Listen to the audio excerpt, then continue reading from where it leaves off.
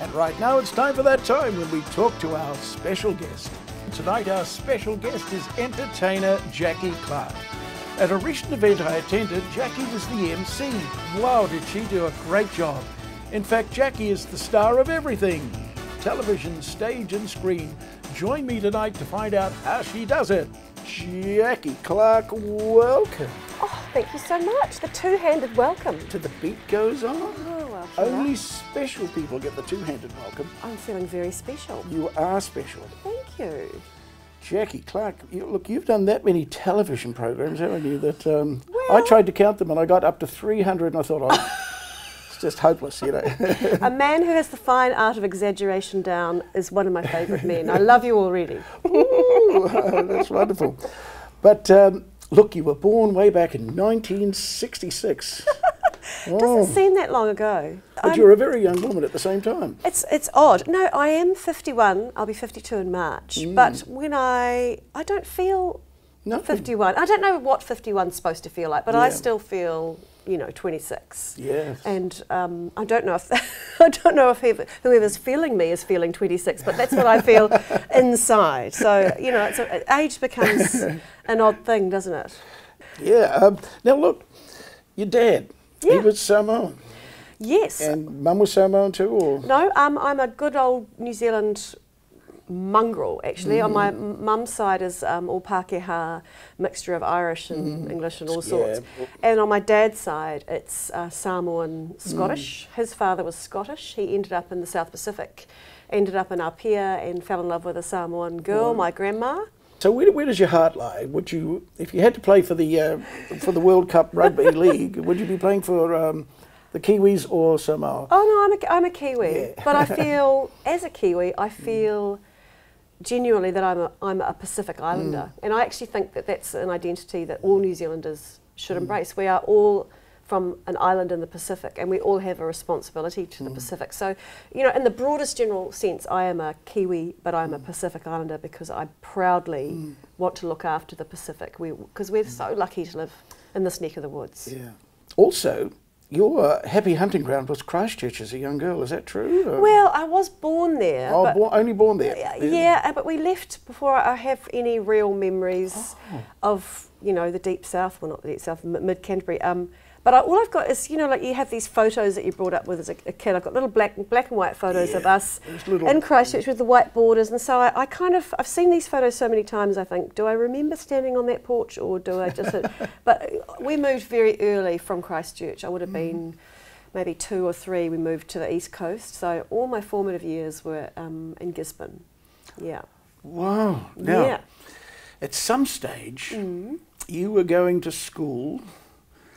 And you were a normal little girl, but you kept breaking into some humorous skittle with the kids at school. And when did you start thinking, gosh, I'm an entertainer? I don't know. I'm naturally chatty, naturally, always joking and I've always been an extrovert. And you see the humour in everything, don't you? Well, I do, and I think I get that off my mum. And I think if you have a sense of humour, it gets you through most things in life. If you don't have one, then man, you do it hard. And it's also the most refined form of intelligence. And if you can find humour in a situation, it's the instant way of bonding with you with whoever's in the room, because you can see a simpatico thing going on. If you can find a play with words or a way of looking at things that twists things around that other people recognise, then they immediately go, I'm with you, mate. So I had that really early, and I've always been a mimic. So I spent my youth singing along to the radio, basically. And then, at school, the wonderful thing about school is if you want it, there are heaps of opportunities for you to shine your light. And so, I did speeches and... What do you do when you meet serious people? Serious people who can't see the humour in anything? I'm always shocked. How do you cope? I'm shocked because I have met people... And there's just no humour in Well, honestly, I think they're on the Asperger's spectrum, because sometimes you do meet people who everything is face value and they can't see the irony in anything, or they can't tell when you're giving them a little wink. And I think, how do you get through life? Because it's a whole level of social humour is a level of social intelligence. I think that is I've got lovely. sort of a joke on, you know, when I see a big spread of food, Oh, yeah. you know, I always say, what's everybody else having? Yeah, that's right. And this person one day said, we're having the same as you. How have you got through life with that? Exactly. Do you think, is that person a comedy genius? Or, no, I don't think so. You know, I often thought, you know, I'm always seeing the funny side and things. And, Yeah. And you get these serious people, oh, we're having the same as you know, so, but never mind. Yeah. So you're at school. I am. And then, what a wonderful voice you've got. And I'm going to tell our audience that I heard Jackie singing.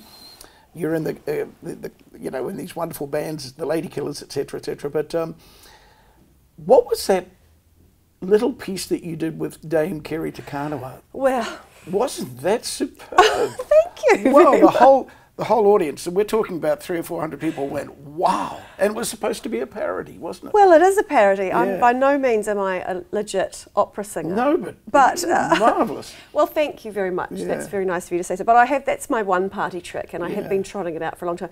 Many, many years ago, I did have the opportunity to sing in an opera, and that was at the Mercury Theatre. It was an all Polynesian cast, and we did Porgy and Bess. And so I got to sing Summertime every night and sing the whole opera. And I don't read music. I mean, I've spent my life in music and singing, but I don't read music.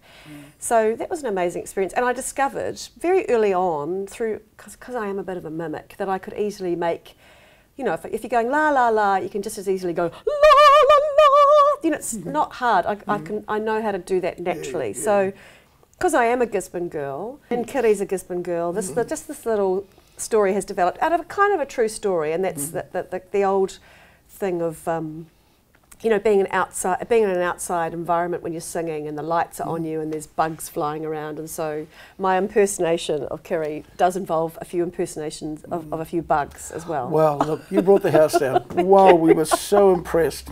And that was when I said, I have got to get... Give me that girl. I Get gotta me get that that girl. Get her now. I don't care what it takes. I need her on my show. Well, I did what it took.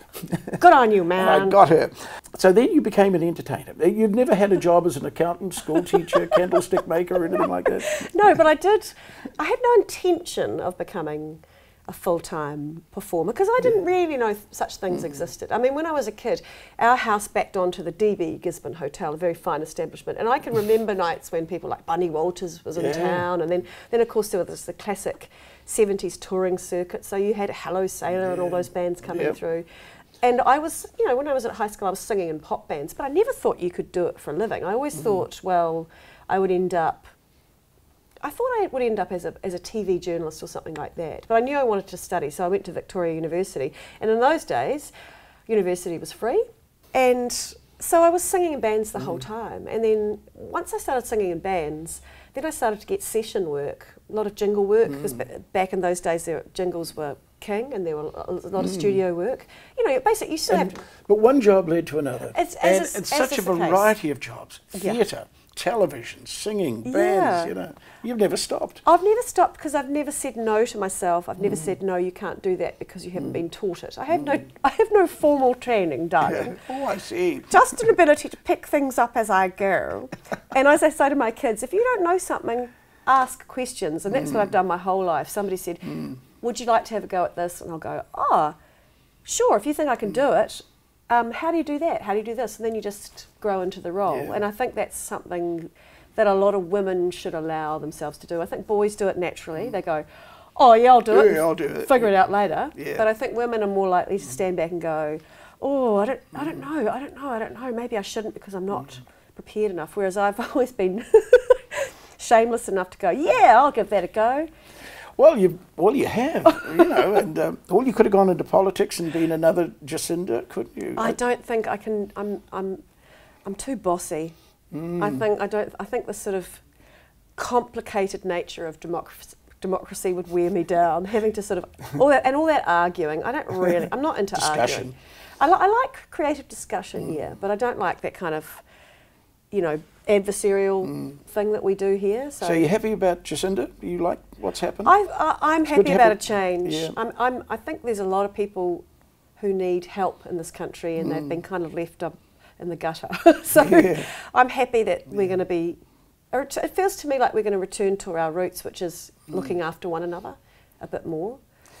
Now, you see yourself as blessed, don't you? I do see myself as blessed. Because you've had such a great life, haven't you? Well, you know, not everybody gets to do what they want to do and love to do, and I get to do what I love and what I would do anyway.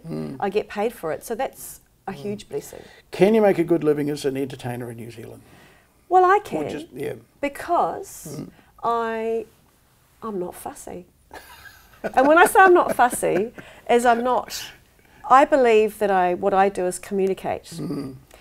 Whether I'm talking to people or singing or in a play or whatever. And so I will do things. I work in the corporate sphere a lot, and that's where my bread and butter is. And I'm not, you know, going to be precious about that. You know, because if somebody wants to use my ability to talk and sing to entertain their clients or their workforce, then I'm really happy to do that. And you do it so well. I mean, the variety artists. You know, you were the MC. Not only did you do the little Kiri Te Kanawa bit, but you were a wonderful MC. Thank you. Now, that's a huge... Is that a huge slice of work? It is. It is. It didn't end, again, back as well as singing and all the other things. And that's happened very naturally. I mean, the first time I spoke to an audience was the first time a guitarist broke a string and I had to fill, you know. And you soon learn what to say and how to communicate to people. And I was always doing speeches and debates and things like that at school. So, you know, back when you're on TV in this country, which I was presenting TV, then you get lots of other opportunities. So straight away the speakers agencies are on to you going, oh, do you want to MC this, do you want to MC that? And I'm thinking, how do you do it? Nobody tells you. They just say, off you go. Yeah, just get up there and talk. Just get up there and do it. And so you soon learn, you sink or swim just like anything else. And so I've been doing it, you know, for as long as I can remember, and I really love it. I love emceeing. I feel like a fairy godmother, sprinkling a little bit of showbiz dust wherever I go. Feel the dust. Feel the dust. And is there dust in here, Jerry? Is there dust in here? That's fairy dust. That's fairy dust. Then you run into people that say, is that Jackie Brown or is that Jackie Clarke? I'm every woman. In this country, I'm either a member of When the Cat's Away, Jackie Brown, Michelle Court. Yes. Anybody vaguely 40 to 50, vaguely brown, that's me. So, you know, I'm not fussy. If they've done something good, if somebody says, oh, I saw you the other day telling a great joke at the such and such, I think, oh, that's Michelle Court. I'll say, oh, yeah, thanks. Yes. I just take all the credit. Well, you must get it all the time because I was so impressed. So if I was impressed, that means other people are impressed. Are you hard to impress? Very hard. Are you now? Very hard. Okay. It takes a lot of Jackie Browns to impress. Just call me Jackie Chan. But in the end, what are you feeling? Everybody can think, wow, Jackie's great on stage, but what are you feeling while you're up there? When you hear that laughter, and you know you've got the audience in the palm of your hands. Do you feel that, or do you think, gosh, I'm sinking, or I'm doing well? What are you thinking when it's all going well? When it's all going well, I get the most amazing feeling of freedom. Yeah. When I'm on stage and when whatever I'm singing or saying is just flowing, and I can feel, it's palpable. You can feel the way an audience is responding to you, and I'm flying, and I'm thinking, this is my natural habitat. There's nowhere I'm happier. Yes. You know, I'm not talking about, it doesn't compare to your family life, but it's this part of your life that you can't do without, that is as addictive as any drug I know, and it's a healthy thing because the more you give, the more you receive. So it's all about giving. It's all about giving, and yeah, it feels amazing. And I tell young kids, because I work a lot with kids now too, getting them to sing and, you know, just getting them to feel what it is, what it's like. When you work hard, when you put the work in, and you've done enough preparation so that you can relax on stage and just let it fly, then magic happens. Yeah. Well, it does. It's magic. Just before they say, Jackie Clarke, any nerves? No. I get nervous a few hours beforehand. And it's not so much nervous, it's like a physical state of heightened, you know, like my body's full of adrenaline and I'm getting ready and I'm a bit pumped. And that has to happen, or else you just wouldn't, you couldn't kind of get yourself to where you need to be, because it is a heightened state. Yeah. But before I go on stage, a wonderful sense of fatalism always descends on me. I think, you know what? too late to worry about it now.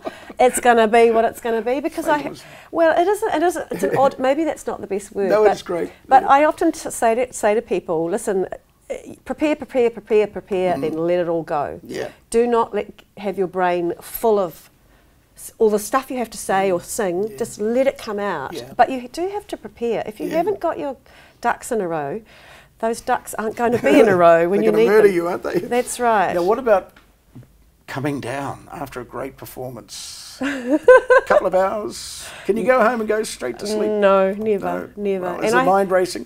The mind's racing, and I have a ritual. I mean, I'm often, if I come home, everybody else in the house is asleep. When they wake up in the morning, they'll find on the kitchen table 2 false eyelashes, 3 used makeup wipes, a pile of bling, and an empty glass of red wine, possibly some rice crackers. So I've got home, because I can't eat when I perform, so I'm always starving. I need to have a glass of red wine to just go, so, and then, it's just, off comes the showbiz, and then you got to do it all again the next day. Well, the next morning you got to make porridge and, make sure people got lunch money, and it's back to normal life. Well, you do a marvellous job. You were on the night I saw you, very on, and I was so impressed. And I'm very hard to impress. So I hear. Jackie Clarke. Oh. We're going to see you again in the future. I hope so. It's in my bones. I can feel it. Oh, trust those bones, love. Trust those bones.